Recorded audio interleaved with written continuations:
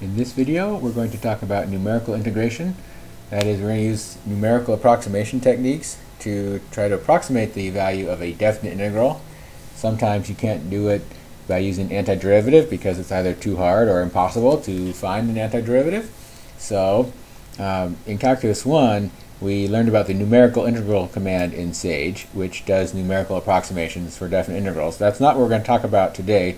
We're going to talk about some various approximation techniques to give you an idea of how this numerical integral command could do its job. So the first numerical integration technique comes from the definition of the definite integral as a limit of Riemann sum. So the Riemann sum is sort of the simplest numerical approximation for your integral. We did this in Calculus 1, so we'll just quickly review it again. Our goal is to approximate the integral from a to b of some function f. So we're going to use n rectangles. We'll assume their widths are equal. So the width of each rectangle is b minus a over n, which I'll call delta x. The height of each rectangle is given by the value of the function at some point along the base of that rectangle. Usually we'll choose either the left endpoint and get the left Riemann sum, or we'll choose the right endpoint for each subinterval and get the right Riemann sum, though you could choose theoretically anything in that subinterval. So the endpoints of the different rectangles, the different subintervals along the x-axis, you start at x equals a, and then you add delta x each time, so a plus delta x, a plus 2 delta x, and so on until you get a plus n delta x, which is equal to b. And you've reached the upper limit. So the left Riemann sum, you're going to take this left endpoint, so in the first interval goes from a to a plus delta x. The left side is a, so you plug that into the function. That gives you your height. Delta x is the width of the rectangle, so this is the area of that first rectangle. In the second subinterval, it goes from a plus delta x to a plus 2 delta x. So the left side is this one, plug it into the function, multiply by delta x, and so on. Here it is in summation notation. And you're just taking each endpoint of the subinterval, plugging into the function, and multiplying by delta x. And the right Riemann sum looks exactly the same except for a little shift in index. This one starts at I equals 0. So when I equals 0, you get f of a. It stops at n minus 1. So you never quite reach b. Remember, b has n here multiplied by delta x. In the right Riemann sum, you start with I equals 1, which means you're starting with this guy, a plus delta x. And you stop when I equals n, which is b. Alright.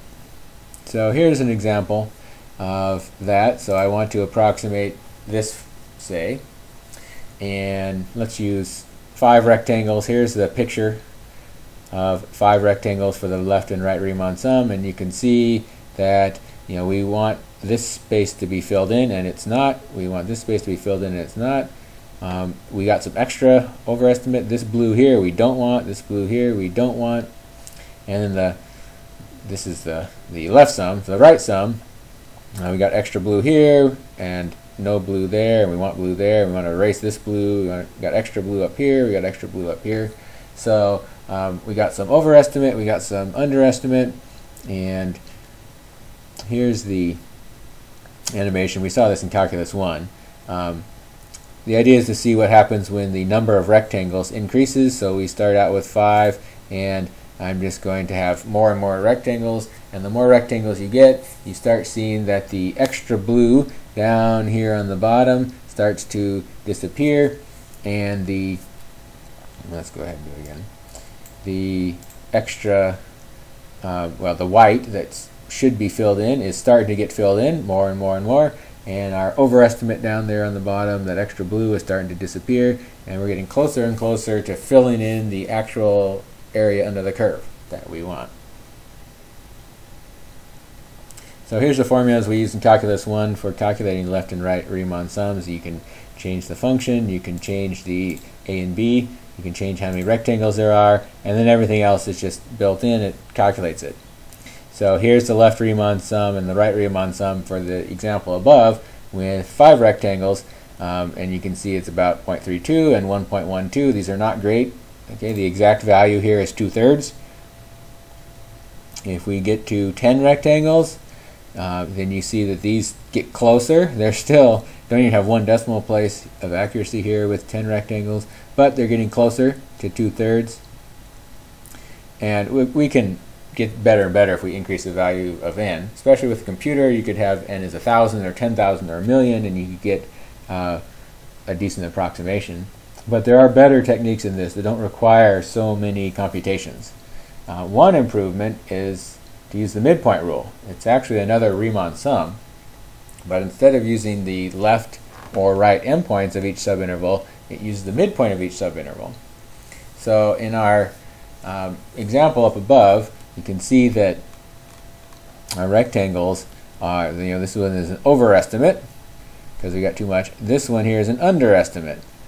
And well, there is this one where it's kind of has some over and under, but most of them are either one or the other.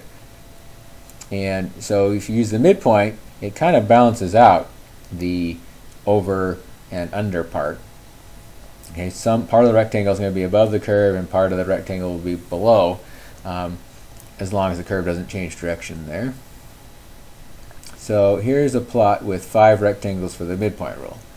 Okay, so like in this rectangle, you can see we got some overestimate, but we also have some underestimate. So if you kind of take this blue, it would almost fill in this white. You take this extra blue above the curve, you could fill in this white below the curve. Here, they kind of it doesn't work out that well when it crosses the axis there, but anyway, this part we have a little bit of overestimate, and it doesn't quite balance there. That's because in this one is where it changes direction. Here we got overestimate right there, and we got some underestimate there, so this blue kind of fill in this white. So midpoint doesn't work out exactly like that when there's a change of direction like happened here. But on these other ones where you're either increasing or decreasing, your overestimate and underestimate kind of balance each other out, and you get a better answer, generally speaking. So here's what we get from the midpoint rule with 5 rectangles, 0.64.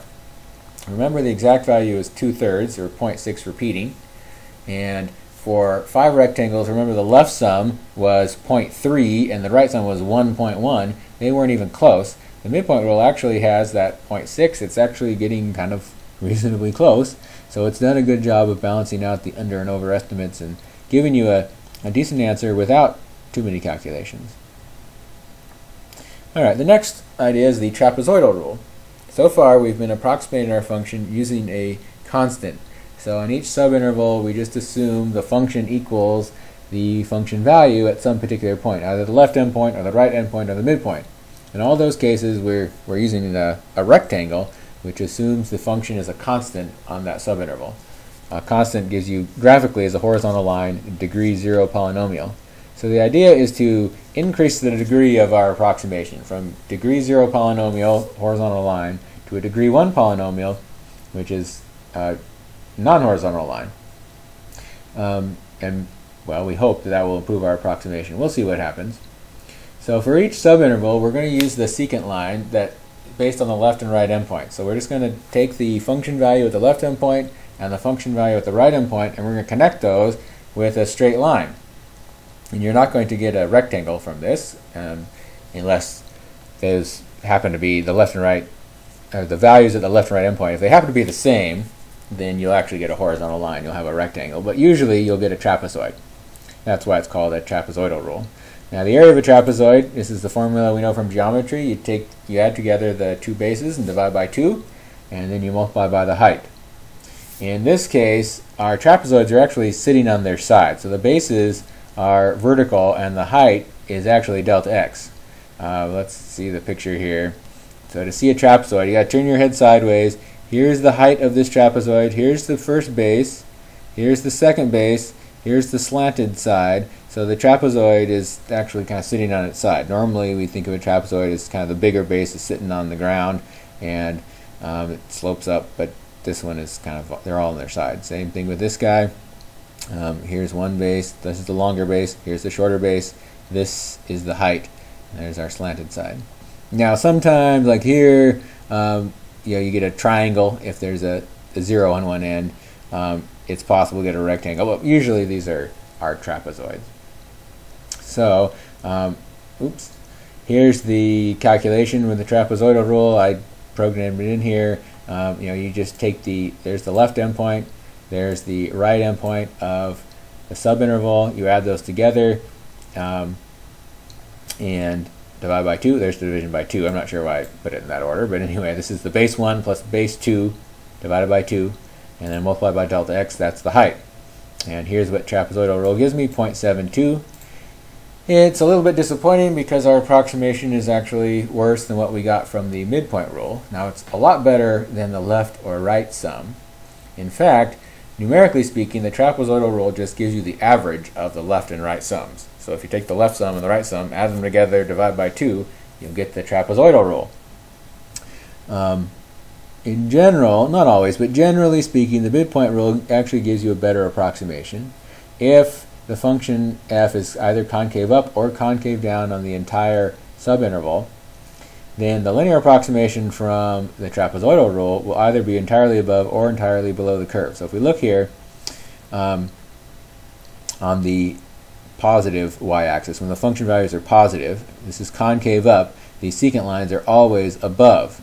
So anytime you have concave up and you're above the x-axis, your secant lines are going to be an overestimate. Now here, when you're below the x-axis, everything's kind of reversed, so the secant lines are above the curve, which gives you an underestimate. But generally speaking, you don't have that balancing out kind of effect that you did from the midpoint rule. You're either always over or you're always under on that interval, unless the concavity changes on that subinterval, which can happen. Alright, so despite that kind of disappointment that using a degree 1 polynomial didn't really do any better than the midpoint rule, which was just a degree 0 polynomial, that idea was a good idea. So if we move up to the next step, degree 2 polynomial, so a quadratic function or a parabola graphically, then we'll get what's called Simpson's rule, and that is a substantial improvement. So now, rather than assuming the function is a straight line, either horizontal or otherwise, we're going to use a curve, a parabola, to approximate the function. And since most of our functions that we're going to integrate are going to be curved, not straight, we would expect Simpson's rule to be an improvement. And it is a substantial improvement. Now the algebra is a little bit tedious because you have to fit a parabola to your function somehow, and it's kind of a mess, but anyway, part of that is because to get a line you only need 2 points, but to get a parabola you need 3 points. So we're going to use the left endpoints of 3 consecutive subintervals here. So you can't just use left and right endpoint. That's only 2. You need a third one. And rather than using the midpoint or some other thing, we're actually just going to take 2 subintervals, 2 next to each other, and we're going to take the endpoints, the left side, and then the one they share where they touch, and then the right of the second one. And that will give us our 3 points to determine the parabola. Now that means the number of parabolas is not equal to the number, this n that you have, the number of subintervals. You actually only get n divided by 2 parabolas, because you get 1 parabola for 2 subintervals. And so that means n has to be even for this to work out. Now the textbook, if you want to look in the book, on those pages, unless the version of the edition of the book has changed since I recorded this, then the pages might be wrong. Anyway, it's in the book. You can find it about Simpson's rule. And it's complicated algebra, but it actually simplifies to a reasonable thing. So the integral is approximately equal to, this is the formula for Simpson's rule. You have delta x, the width of each subinterval, divided by 3. You got the function value at a. Remember, a is the lower limit. That's the left side of your picture. And then you have a plus delta x is the next endpoint for the next subinterval. You plug that into the function, and you multiply it by 4. And then you take the next endpoint, and you plug it into the function, and you multiply it by 2. And then you take the next endpoint, plug it in the function, multiply it by 4, and then 2 again. And it goes back and forth, 2 to 4, 2 to 4, 2 to 4, until finally you get to the very end where you have b, and you plug that in. That's the right side, the upper limit of integration. You plug that into the function, and you just multiply by 1. There's no 4 or 2 there. So you get this pattern of coefficients here on these function values. 1 for f of a, then 4, 2, 4, 2, 4, 2, 4, 2, keeps alternating back and forth, 4, 2, 4, 2, 4, 2, until you get 1 at the end. So I won't take you through the algebra that shows this, but it has a relatively reasonable pattern you can follow in terms of actual computation. So here's an example, same function we've been dealing with. I'm going to use n equals 10 subintervals, which will give us 5 parabolas. So remember 10 divided by 2. There's the function, there's the left and right limit, here's the number of subintervals, which is, again, twice the number of parabolas. So this gets the coefficient. So I take this 4, 2, and copy it a bunch of times, and then I add a 1 to the beginning and to the ending. And actually, I think I might have made a, did I make a mistake up here? I don't know, I'll have to check this. Anyway, oh, I see, never mind. So, don't have to worry about programming this. Okay, I programmed it for you. The point is not how do you program this in the computer. I did that. The point is just look at what results come out and see how good they are. That's what your goal is here.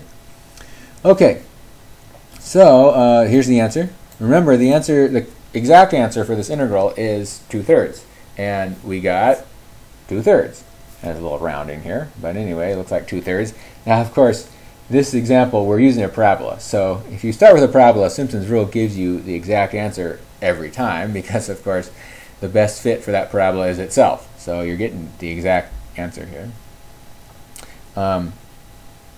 It's interesting to note, in terms of just numerical calculations, Simpson's rule actually gives you a weighted average of the answers from the trapezoid rule and the midpoint rule with half the number of rectangles. So if we let S of 2n is the Simpson's rule with 2n subintervals, so that means you're using n parabolas.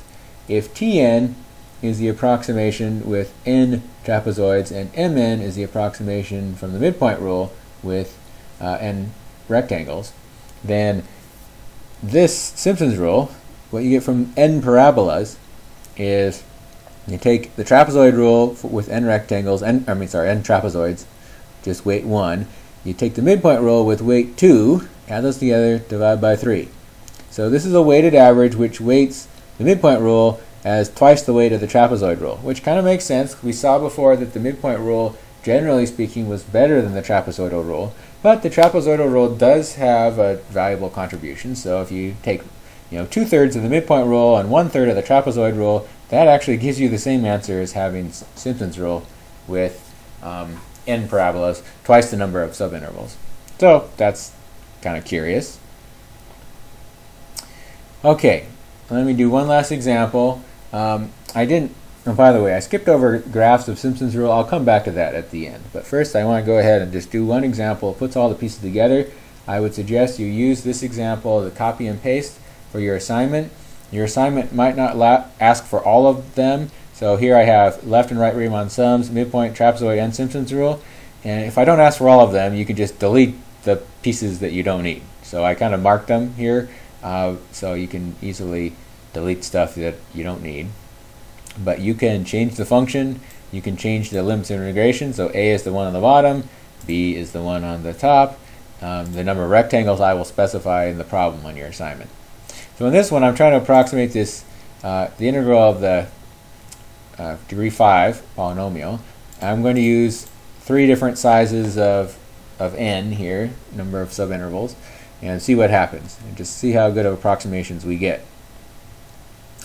Okay, now it's not that bad to do this integral. I mean, this is one you can find the antiderivative of. It's just a polynomial. So here's the exact value of that integral, 616.5. And left Riemann sum with, how many did I start with? 10 rectangles.